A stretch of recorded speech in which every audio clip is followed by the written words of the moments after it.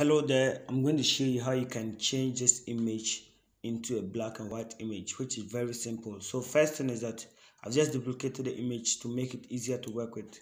Convert to smart object, which may not be necessarily for you, but I want to show you the before and after effects. That's why I clicked on that.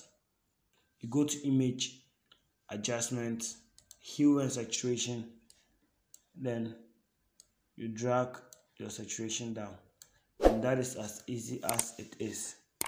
You can do other adjustments as you wish, so it moves from this to that. Thank you for watching this video. See you in my next video. Please subscribe.